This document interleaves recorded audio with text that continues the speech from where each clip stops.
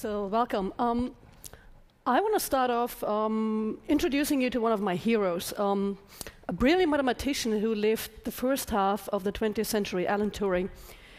And when he wasn't busy saving the world by defeating the Germans by decrypting the Enigma machine, he was geeking out with a couple of contemporaries, thinking about computers long before they actually existed. In particular, they were interested in what does it mean for machines to get smarter, and what does it mean for a machine to be intelligent? And around that question, he proposed a very deceptively simple answer to that question. And he said, well, I will call a machine smart if it can fool me into believing that it's a human.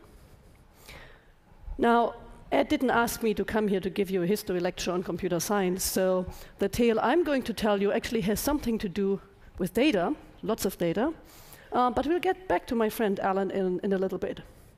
So my story starts some early spring weeks back in 2012, when what I do every day, I build models, I monitor performance, and within 2 weeks, my performance doubled. Now, at this point, I'll have to come clean. So what do I actually do? I'm chief scientist of a digital advertising company called Distillery. And as chief scientist, my task is to just keep track of all the modeling and help target the right people. So I'm building very large-scale predictive models for many, many different products that help us target who's most likely to be interested in a product. So a little bit on what that looks like. We have basically partial browsing histories that we collect through cookie technology, and we use that in very large-scale systems to then predict what product a given person might be interested in. Now, let me tell you, predicting human behavior is really hard.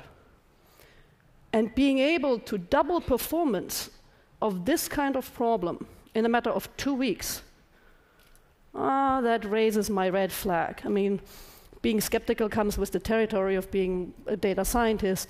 So what had actually happened in those 2 weeks? Well, the only thing that had happened, we had started to integrate additional data. Our company receives about 10 billion bid requests every day. That means I get 10 billion instances where I know that a specific person looked at a specific website. That gives me more information that should help me to predict what they're interested in, to then customize the target. But still, factor of 2 across all products, 2 weeks, I don't quite buy it. So we started looking into the models to see what was really going on. And we found strange behavior like this one. There was a website called Women's Health, and it turned out the models were convinced that people who go to that website then have a 10x higher probability to check out credit card offerings, or ordering online pizza, or reading about luxury cars.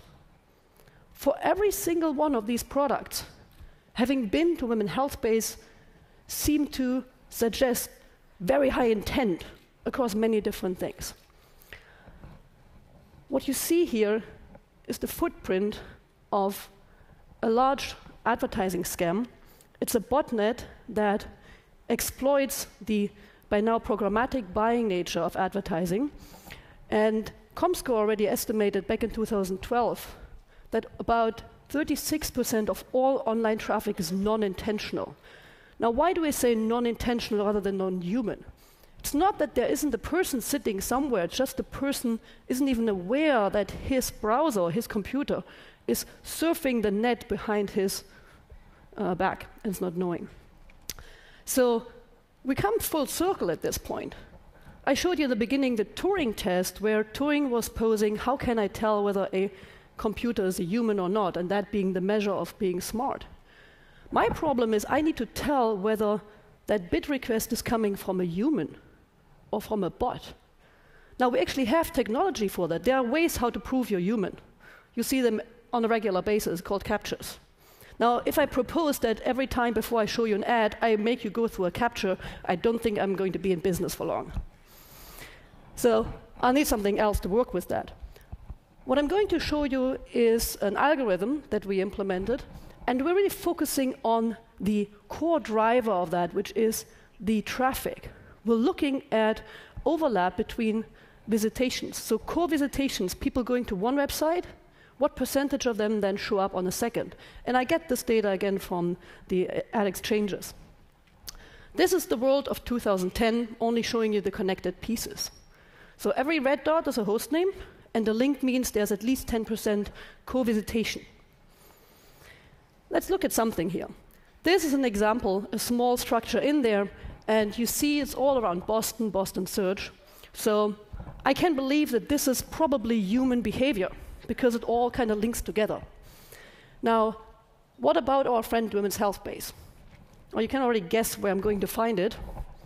Right there. Observe the amount of time people seem to have on their hands when they go to Women's Health Base to then browse all these other sites. Even more impressive, the diverse set of interests.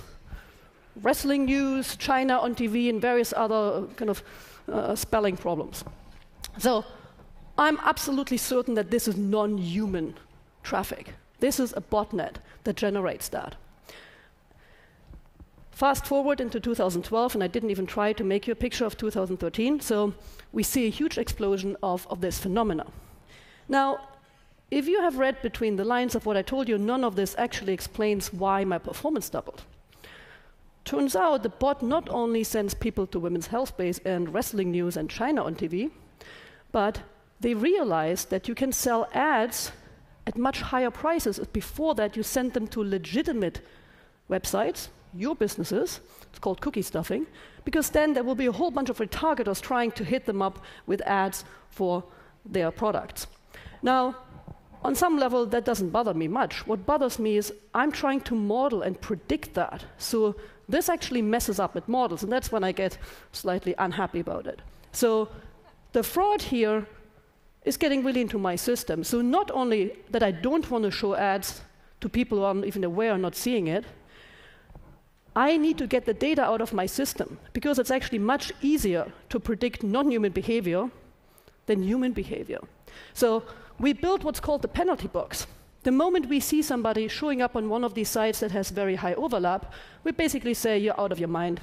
You just have no idea what you're doing right now. I'm going to ignore anything you do, and we don't even integrate it in our data collection. After we implemented this, a couple of weeks later, all is back to normal. There went my performance, unfortunately. Some fun facts at the end, looking just at the URLs of these high overlap sites. If the URL had mom in the title, it was 3 times more likely to be fraudulent. If it said arcade, it was 5 times more likely. And we did find a couple of arcade games for moms. Thank you very much.